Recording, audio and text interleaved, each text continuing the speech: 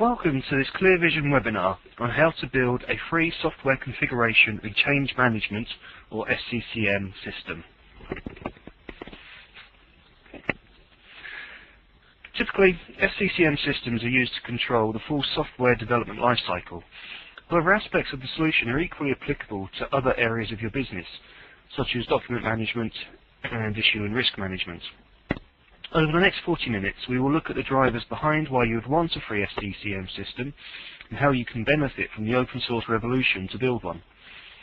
I'll focus on the traditional components of an SCCM system and then look at the freely available tools which provide the functionality required to form a complete, capable SCCM solution.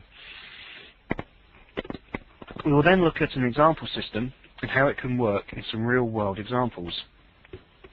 Finally, I will wrap up the webinar with an explanation of how Clear Vision can assist you and your business to design, implement and support a free SCCM system. Okay, let's start by defining what I mean when I talk about free software within the context of this webinar. There are two main types of free software: open source and free software. Open source and free software, or software libre, both describe software which is free from onerous licensing restrictions. It may be used, copied, studied, modified and redistributed without restriction. Free software is often summed up by the phrase, free as in free speech, not free as in free beer.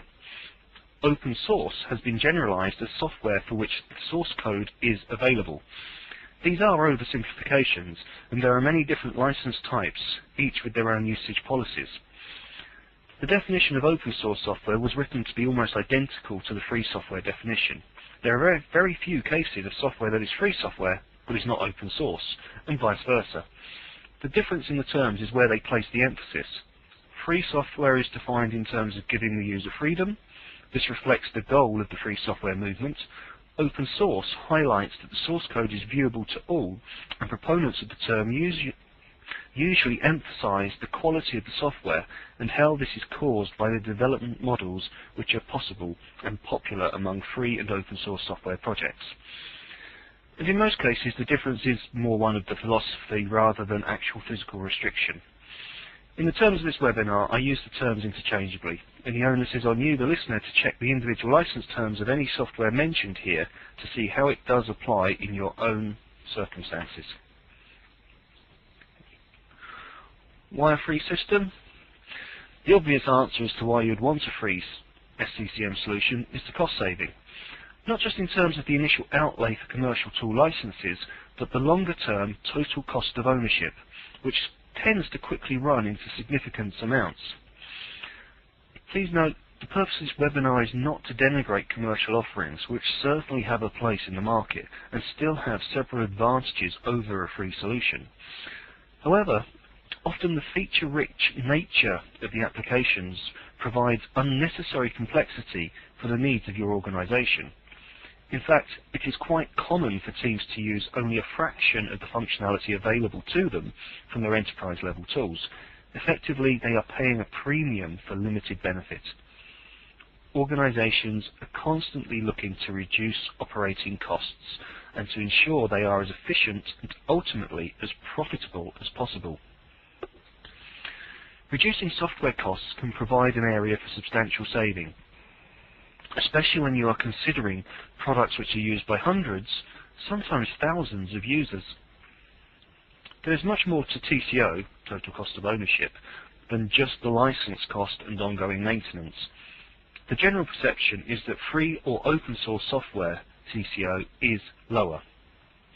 Some of the reasons for this: no purchase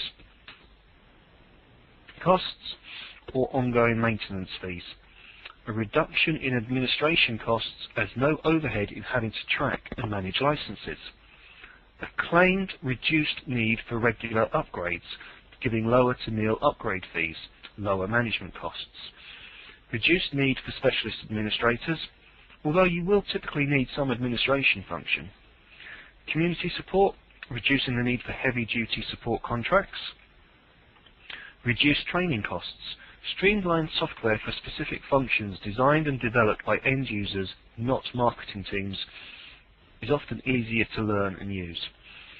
claimed ability to prolong life of older hardware while retaining performance.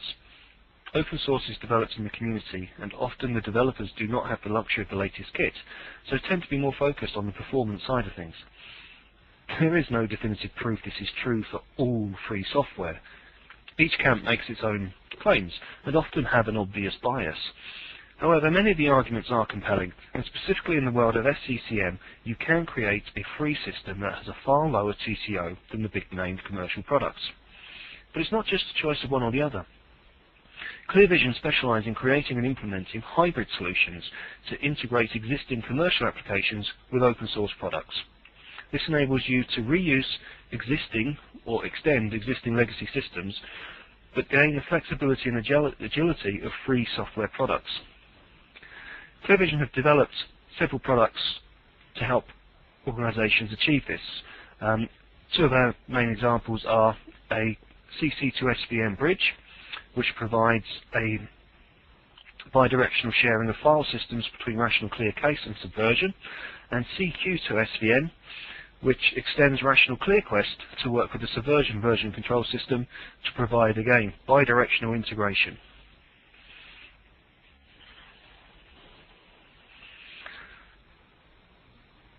Okay, how does this all come about? Ironically, the original software model for computing was open source. The early days of commercial computing in the 1960s saw IBM bundling free software with its machines. This included source code and was able to be shared and modified by its users. In the 1970s, IBM unbundled its software, and the proprietary model quickly became the norm. Restricted licenses prohibiting sharing and modification, and the source code was no longer available. This model prevails up to today, but is now being firmly challenged by the open source movement. The resurgence of open source software as a viable alternative can arguably be said to have been led by Linus Torvalds' Linux kernel. Whilst its roots date back to the late 70s and early 80s with the GNU project and its public license and manifesto, stating that availability of source code and freedom to redistribute and modify software are fundamental rights. It was not until the Linux release that open source hit the mainstream in a big way and formed part of the zeitgeist of high-quality open source development throughout the 1990s, giving us the full Linux operating system with the more user-friendly GUI desktops such as GNOME and KDE, and the Apache web server, amongst other Apache projects, Perl interpreted language, Mozilla web browser project, and many, many more. The revolution is now well underway, and UK government reports predict that 50% of the software infrastructure market could be taken by open source software, and that whilst Windows still has the dominant position in the Western desktop operating systems market, this is not the case in the emerging or developing world, where open source is taking the dominant position. Open source is now with us, and with us to stay, with all facets of the software industry now providing viable open source options. Okay, well, what is SCCM? There are several definitions of software configuration and change management, most being variations on a theme. Here we'll use the more traditional four-component model to describe SCCM. Configuration identification, configuration control, status accounting, audit and verification. Configuration identification is about what code are we working with, formal recognition of the configuration items to control and the level of control to apply to them. Configuration control, controlling the release of a product and its changes, controlling access to and changes being made to code, often utilizing parallel development via branching and merging strategies. Branching being the ability to split development of the same code into discrete areas to support multiple releases at the same time. Merging is the action whereby branches are integrated back into a single development area. Status accounting is the recording and reporting on the status of all the components and configuration items. Audit and verification, ensuring completeness and consistency among components and traceability of changes.